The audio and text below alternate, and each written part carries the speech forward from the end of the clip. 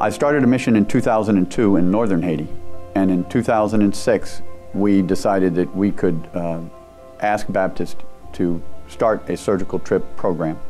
We went after the hurricane and provided surgeries essentially for 50 people, and many more received medical services.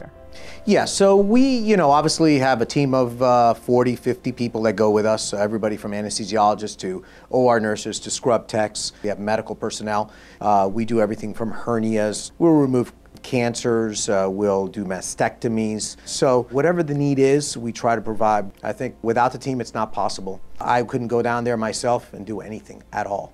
Zero. I wouldn't be able to do anything. I wouldn't even be able to get to the facility. Everybody from the people that pick us up in our school bus to our scrub techs to the people that are in the back sterilizing our equipment so that the Haitians get top-notch surgical care, which just like you or I would get care here in the States.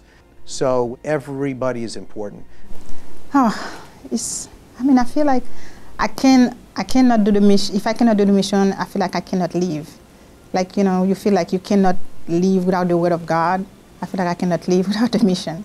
I feel like I cannot live without helping somebody. Because to me, the mission is, it sounds like you feel like you have done something. Because the Lord said, whatever you do for the least of the little one, you did it for me. And I think the most important takeaway is that the people at Baptist Health South Florida are the kindest, most loving, dedicated, and hardworking people that you would ever want to meet in your life. It's just, these people are absolutely magnificent.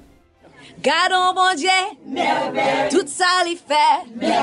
Gardons bon Dieu, tout ça l'y fait. Gardons bon Dieu, tout ça l'y fait. Gardons bon Dieu, tout ça l'y fait. Jésus c'est, tout ça l'y fait. Gardons bon Dieu, tout ça l'y fait. Gardons bon Dieu, tout ça l'y fait. Gardons bon Dieu. Gardons bon Dieu, tout ça l'y fait. Gardons bon Dieu, tout ça l'y fait.